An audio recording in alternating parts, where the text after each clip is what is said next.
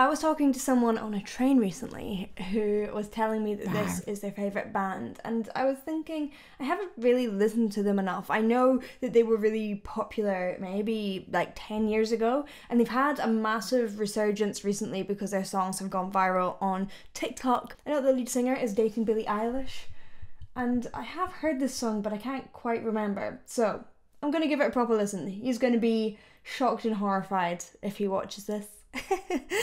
If you're interested to hear what I sound like when I sing, I have recently done a cover of Wicked Game by Chris Isaak, and it is here on YouTube as well as on Spotify and on Apple, and I'd love it if you would take a listen and let me know what you think.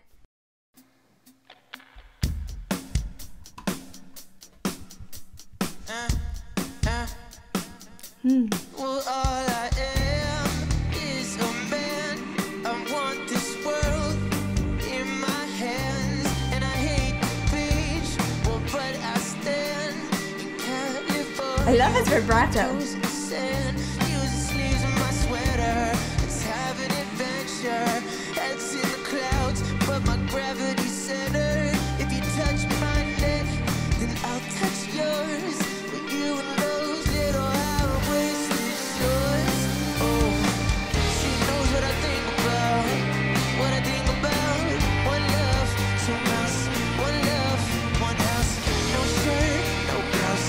Just us, you find out. Nothing that we don't want to tell you about. No, 'cause it's too cold for you here and now. You know what, it's interesting because we were talking about different voices and voices that people really love, and I was saying that there's a difference in what our favourite singers are. So there are singers that I see as like amazing vocalists, people like Jennifer Hudson, who is incredible, and then people that I love for their connection to emotion, like Chester Bennington or Kurt Cobain, and I love people like Chris Cornell because he kind of spans both sides, or Jeff Buckley. I kind of find it interesting that he is put in the category of like the Chris Cornell sort of gruffness and not being a vocalist, because he actually is like, his pitching is great, he's doing really interesting things with his vibrato, not that like other singers aren't, but it is like all about emotion, but he's, you know, he's towing that line really, really well. It feels emotional, it feels gritty, it feels emotionally connected, but it also feels technically proficient to me.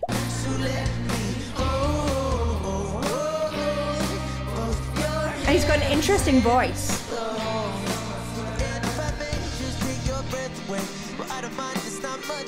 Sometimes the silence guides our minds. Go to a place so far away, and the goosebumps start to race. The minute that my left hand meets your waist, then I watch your face, put my finger on your tongue, 'cause you love the taste. With these hearts adore, everyone that ever beats hard as sport. Inside this place is warm, outside it stars to pour. Coming down, one love, two mouths. One love, one house. There's no shirt, no blouse. Just us, you find out. Nothing that we don't want to tell you about. No, no, no, 'cause it's too cold. It's interesting on like on these long phrases. So instead of cold, he's not maintaining that vowel, he's like morphing those vowels throughout, cold, and that's something that's really interesting that you can play around with and really makes people's voice distinct how they use vowels. Billie Eilish is another person who uses her vowels in very bizarre ways, and it really, really works. And you know, the right way of singing, or the technically correct way of singing, is to maintain your vowel the whole way through. It doesn't have to be that way, especially if it isn't going to affect the stability of your voice. If it affects the stability of your voice, then, you know, I think often it's better to go to the technically correct way if that's going to help you maintain the stability and keep pitch and things like that. But if you've got that and you can play around, then play around, do whatever the hell you like.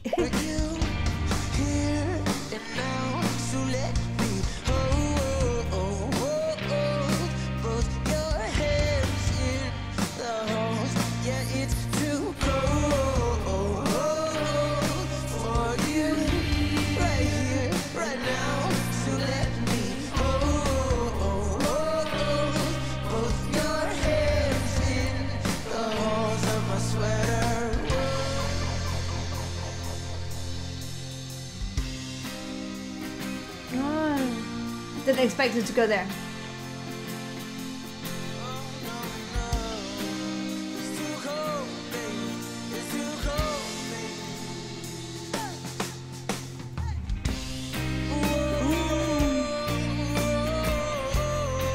I like this kind of drop beat thing.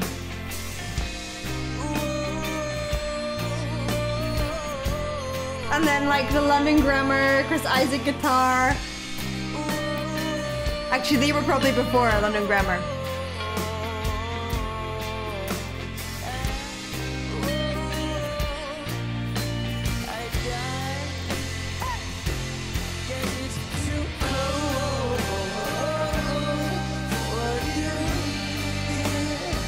You know what's also really nice to hear? People embracing their natural voices. So often a lot of guys feel like they have to sing in the lower part of their range and make it quite heavy, but singing in a kind of twangy higher part of his voice makes his voice so distinct and really cool.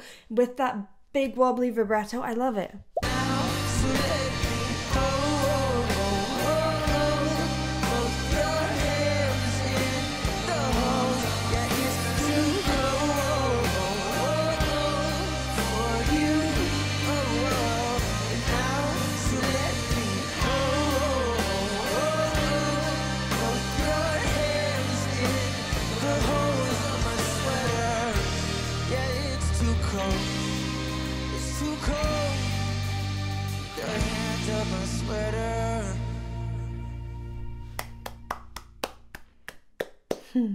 Well, I'm really glad that I gave them a proper lesson. Thank you, Corey. Thank you for watching. I hope you enjoyed. If you did, please do like and subscribe, and I will see you in the next one.